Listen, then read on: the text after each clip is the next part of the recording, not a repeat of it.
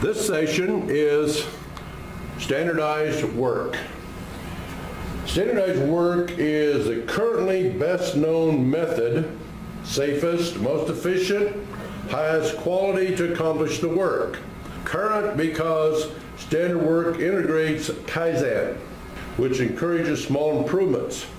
Best known implies there may be a better method found tomorrow. Thus, today's SW forms the base that is being challenged and improved constantly, forming a new base for future improvement to the new, currently best method. What I have here is some references. Obviously, this is an introduction.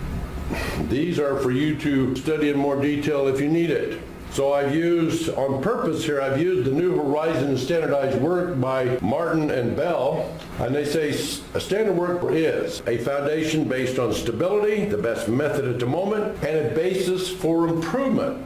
Now, the reason I use that book is he talks about 3 different types of standard work. Now, what we've been talking about so far is like a line that builds hundreds of thousands of like parts.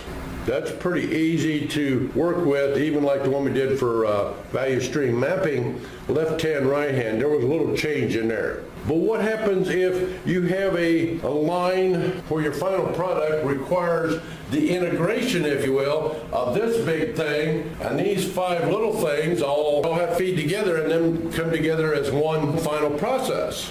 How does one figure the takt time of that operation, the flow and so forth? He addresses that in here. He goes right back. What is the definition of takt time, and he works it out. So he's done a lot of good work. He's also was a presenter, Tim Martin was, in January on the value stream mapping, the gimbal walk and value stream mapping. Very good guy. Good close friend, and also my lean bronze sensei. Now, the second one here is a Kaizen sketchbook by Mary Pat Cooper. We've talked about that before as a reference. She's the one that did the pathology lab Kaizen that we talked about before. But she says standard work is the use of stable, repeatable, direct, and unambiguous steps to achieve reliable output of process and superior quality. Standard work helps achieve your takt time, your pull, and one-piece flow, which is what we talked about, our continuous flow and the VSM work. Okay, another reference here for the Kaizen is Masaki Amaya. That's the one I stick to pretty closely. 25 years ago, he wrote the book Kaizen. That was Japan's competitive advantage against the Western world, was Kaizen. That was the Japanese unique input into this process. He also wrote a few years ago, Gemba Kaizen, the low-cost management approach. And here recently, he's updated that to revision 2. It's Gemba Kaizen, Kaizen, or continuous improvement approach. This is out of his first book, Kaizen. Starting point for any improvement is knowing exactly where one stands. That's what we found out in the VSM, wasn't it? We had to know what our line looked like before we could improve it. Same difference here. Each standard carries with it the following characteristics. A standard's a standard, just a good old standard to work by, right? Well, it gives you individual authorization to do the work and responsibility to do the work. It's a way of transmitting experience to the next generation or the new generation of workers. There's a lot of stuff there. It's in that standard, okay? Transmit experience and know-how to the rest of the organization. Well, did we ever think about that when we looked at a standard? That's just somebody's idea how they could time study us to death, right? Right. No, there's a lot more to it than that. Accumulation of organizational experience. That standard represents accumulation of all we've known till now. A deployment of know-how among workshops and disciplines. Why do we want to do standardized work? Because it's efficient. It's efficient. Let's review what we've learned so far. In our session on becoming a Kaizeneer, that showed us we needed a standard process to make development of Kaizen ideas easier. In 5S, that's the old sort, shine, whatever, showed us that we needed standard processes to complete those steps, and posted visuals helped, right? Visual management showed us how to make problems visible, and we posted those standards on the walls of Gemba. And value stream mapping showed us, as we talked about before, we first needed to document what we have with all its warts and waste and everything else, but we had to know where we were before we could ever hope to improve it. The same is true with standard work.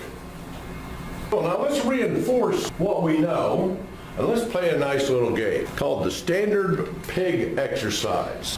Our friends at Cook Biotech has allowed us to use this with permission. They provide this fun little exercise to help us reinforce what we already know. All you need for the first step is a writing tool and a piece of what I'm going to give you in the next slide.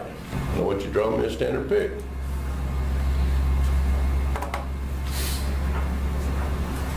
I'm not giving you much, am I? Blank sheet of paper.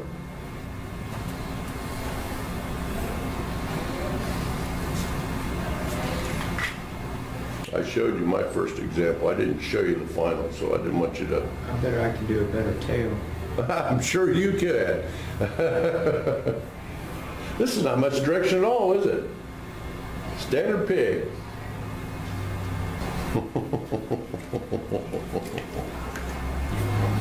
Oh yeah, we want to sell these, so they have to be pretty close alike. Yeah.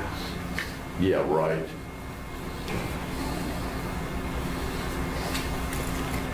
Let me know when you have your masterpiece. I'm done. Okay. How did that go for you?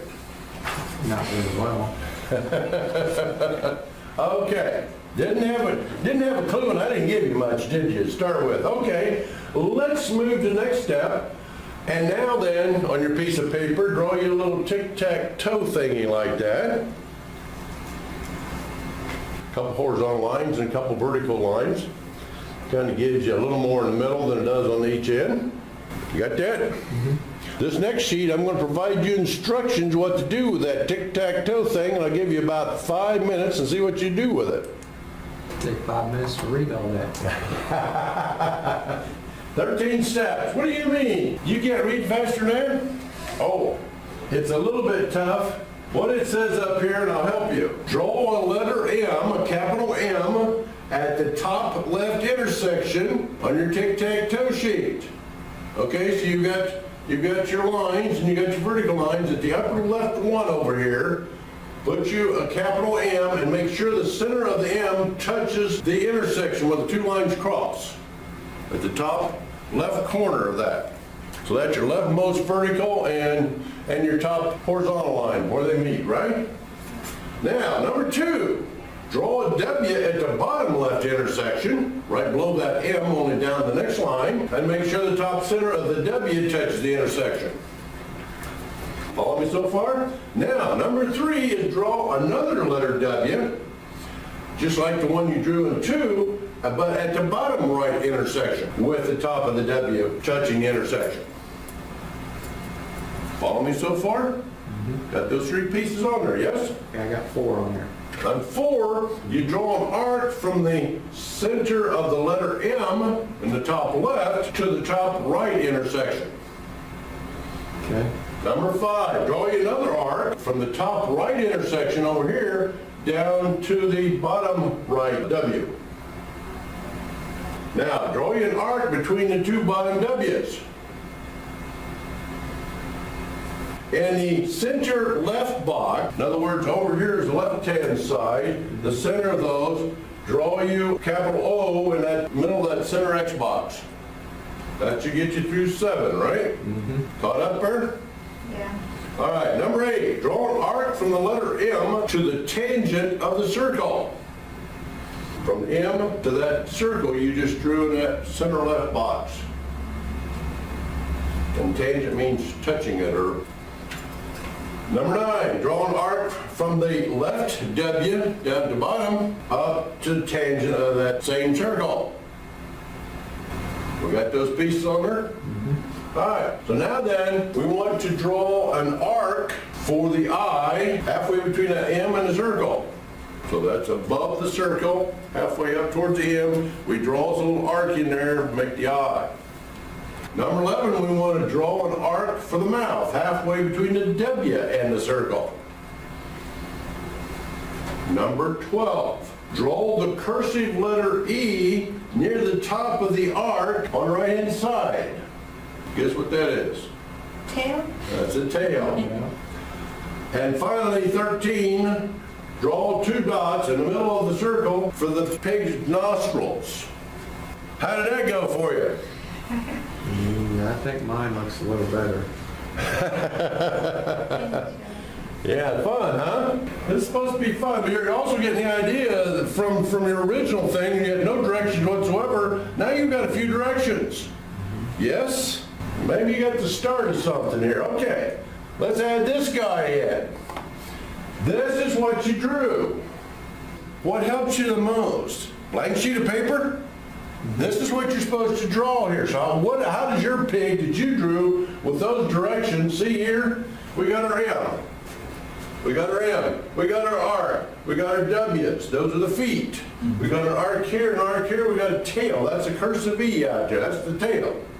We draw this arc up to the circle. We drew a mouth. We drew an eye. We drew nostrils. Voila! Standard pig. That's a fun little game, but you're also learning the point. Now, let's review. Which helped you the most?